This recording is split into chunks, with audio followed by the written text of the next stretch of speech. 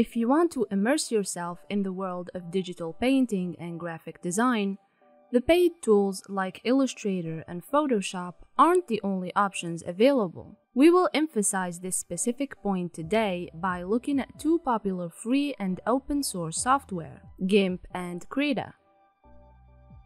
Let's start this comparison with GIMP, which you're most likely to know as the perfect alternative to Photoshop.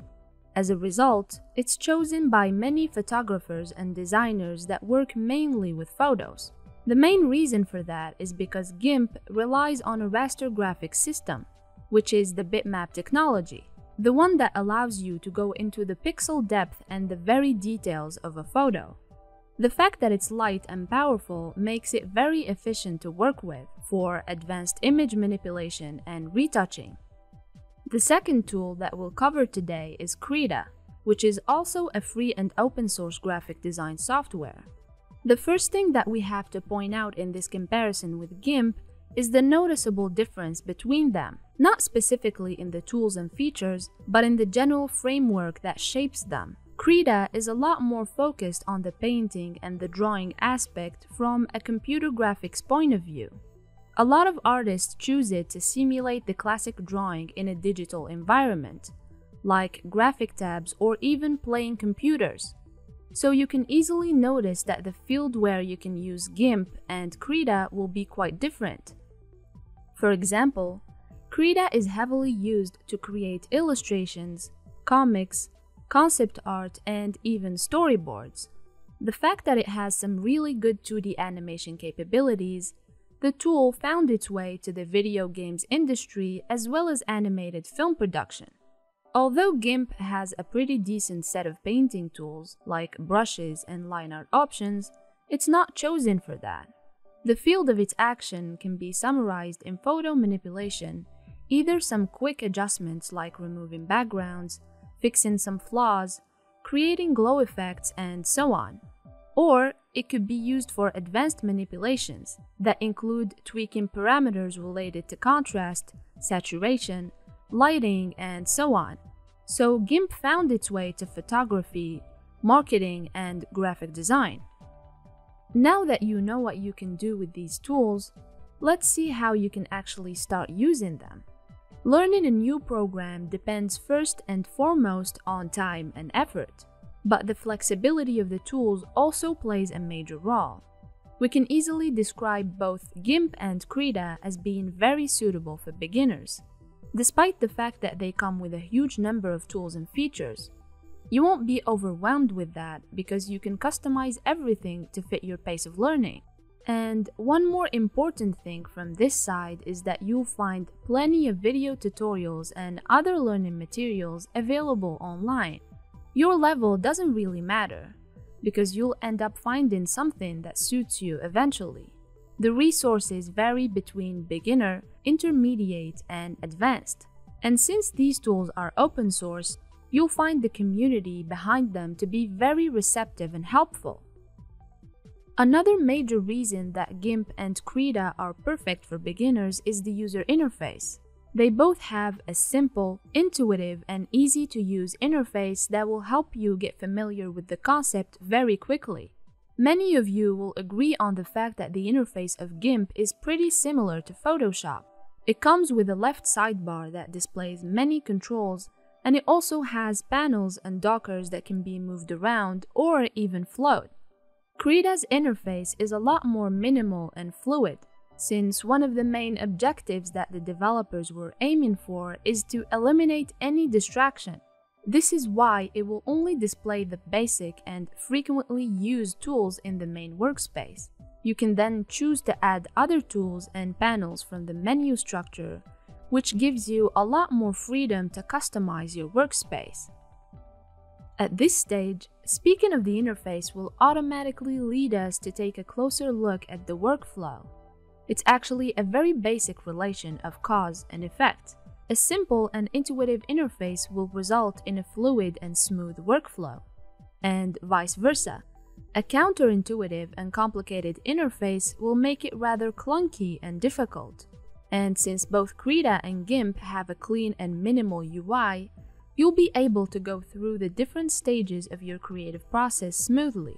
The massive control that these software will grant you doesn't only cover the components of your workspace, but also the way it looks, since you can choose to activate the dark mode whenever you want to give your eyes a break. Meanwhile, GIMP has two panels on both sides of the interface, dividing the tools in a way that will help you memorize and access them without too much trouble. You can move the panels around, snap them, expand or rearrange them in various ways to make your experience a lot more productive. And finally, another time-saving feature is the preview function that will give you a glimpse of everything you do, reducing the risk of making mistakes to a minimum percentage. Now that you're sure about having a fluid workflow with both GIMP and Krita, the next thing you want to check is the tools and features that you'll be using.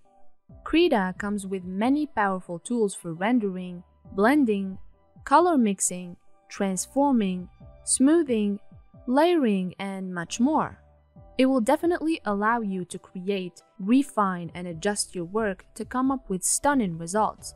And since Krita is basically dedicated for digital painting, you can expect some awesome painting tools that can simulate the classic mediums in such a vivid way.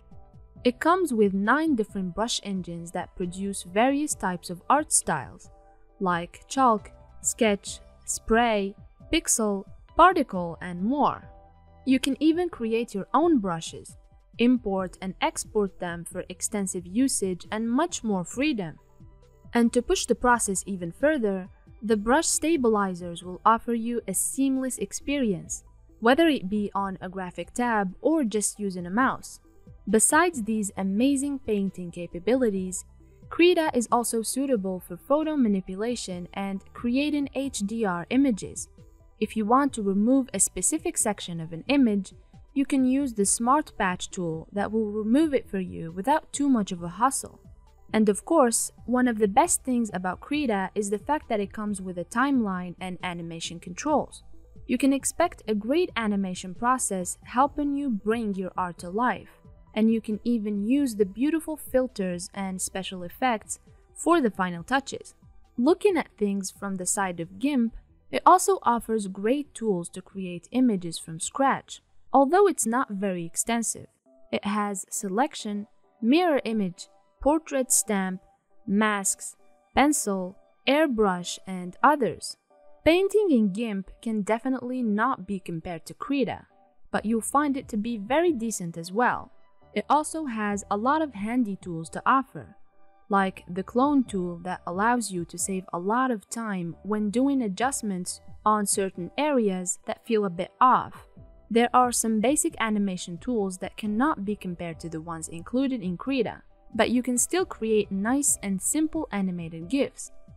When it comes to the production process, GIMP has a lot more to offer. We can mention, for example, the layer masks, photo enhancement, hardware support, channel manipulation, and so on. Krita is keeping up with the competition pretty well from the productivity side, since it's equipped with a layer management that allows you to combine or group layers and designs. There's also HDR support, transform tools, drawing assistance, OpenGL enhancement, and other awesome features. The selection options will also come in handy for precision, including the shape selection, contiguous, similar color, and magnetic selection tools. One more aspect to look at is the cost, which is not a decisive factor in this case since GIMP and Krita are both 100% free of cost.